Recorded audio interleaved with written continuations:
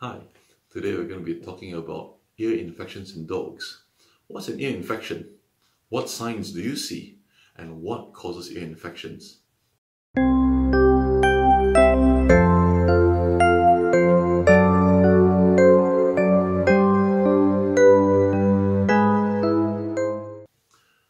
Okay, what's an ear infection?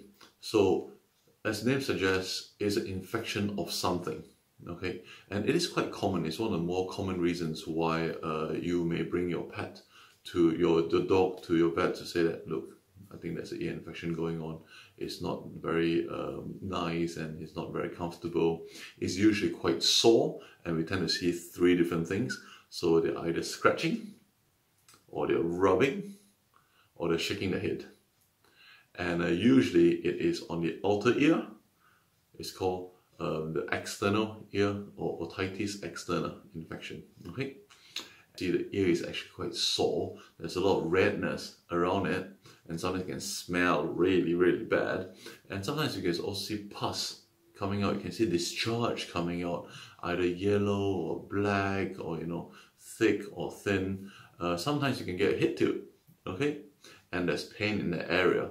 It's because the ears are also in charge of balance. Okay, so if there is an issue with the balancing, they get a head tilt, or just simply because it's sore, just like us, holding our elbow is painful. We just tilt a little bit more towards the bit that is more painful.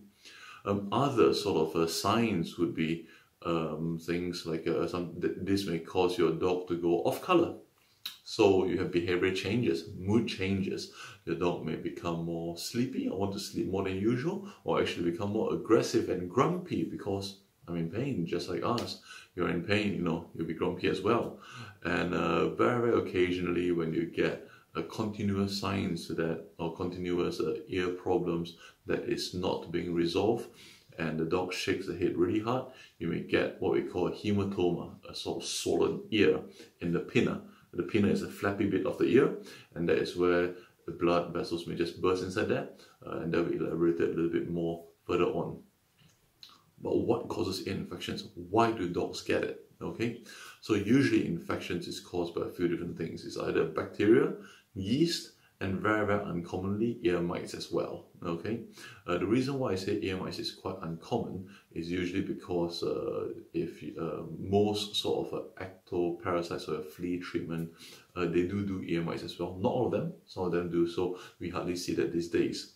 But nonetheless, those are three common things. Okay, so bacteria, yeast, and ear mites, they can cause an infection. Okay, what you must understand is that this bacteria and yeast, they exist, they live normally in your dog in general anyway. Usually the immune system holds everything at bay so that they don't cause a problem. So they're still there, but they're not causing a problem. They will sort of all live together. When the immune system drops for whatever reason, that is where the yeast or the bacteria and all the bacteria are allowed to proliferate, they're allowed to replicate, allowed to produce even more, reproduce more, and causes a problem. That's usually the problem. Okay. Sometimes you also get foreign body stuck inside the ear, like a grass seed or a stone, or anything that can track inside the ear, and it can cause irritation and potentially also cause an infection. Then secondary, after that, following the foreign body, then you get all your other issues of bacteria and yeast causing a problem over there. So that is what sometimes your vets may look for as well, a little foreign body. Okay. Apart from that, what other things that can cause an infection to be more prevalent, to be more common, would be underlying skin diseases. Okay, if you have got an underlying allergy, or rather your dog has got an underlying allergy that affects the skin, don't forget the ear is part of the skin as well. It's just specialized skin, the skin that goes all the way inside. But if there's an underlying reason why the skin should have a lower immune system, get itchy for whatever reason, it could be an allergy or something like that, then that may make your dog to be more prone to get ear issues. I hope this has been helpful. In the next video, I'm going to talk about how your vet would help you out and what are the treatment options and actually how to prevent it in the first place if possible. Till then, I'll see you in the next live event. This is Amity.